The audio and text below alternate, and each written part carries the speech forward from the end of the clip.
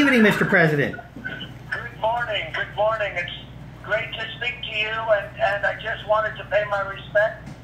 And we are with you 1,000%. You are safe. We are with you 1,000%. And I wanted to call you and say hello. How are you? Mr. President, as the governor of Guam, representing the people of Guam, and as an American citizen, I have never felt more safe or so confident with you at the helm. So, with all the criticism going on over there, from a guy that's being targeted, we need a president like you. So I'm just so thankful, and I'm glad you're holding the helm, sir. Well, we're going to do a great job for you. Don't worry about a thing. And they should have had me 8 years ago, or at least somebody with my thought process, because that was the time. And frankly, you could have said that for the last 3 presidents. But you're going to be taken care of. You've become, Eddie, I have to tell you, you've become extremely famous. All over the world, they're talking about Guam, and they're talking about you, and I think you're going to get tourism. I can say this. Your tourism, you're going to go up in like 10-fold with the expenditure of no money, so I congratulate you. Now, it looks beautiful. You know, I'm watching. They're showing so much. It's such a big story in the news, and it just looks like a beautiful place. It's beautiful. It's paradise. We got 95% occupancy, and after all this stuff calms down, we're going to have 110% occupancy. That's right. You just went to 110, I think. So look, Governor, I just want to let you know we're with you 1,000%.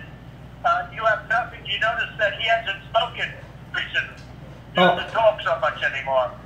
And we'll see how it all works out. But you're not going to have a problem. Yeah, sir, isn't it? They don't. You don't. This is between you and I. But you don't talk like they talk. Yeah. You can't do that. And you can't do that with people like us. Yeah, sir. So I just wanted to pay my respects and say you seem like a hell of a guy. Oh, thank you, sir. Again, I wish there would be less partisanship up there. This is a time of threats to the United States. It shouldn't be Democrats or Republicans. It should everybody be unifying behind our president. And so, thank you so much, sir.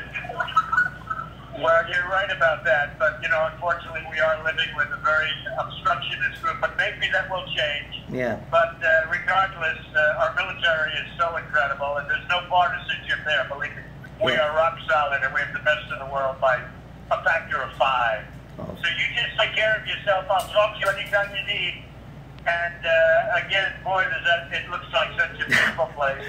Come on over and visit. Come on over and visit. That could happen. You know what? That could happen. Thank you so much, sir. It looks so beautiful to me. God bless you. Very much happen. Eddie, take care. Please say hello to the people of Guam. Give them my highest respects and regards, and I will see you.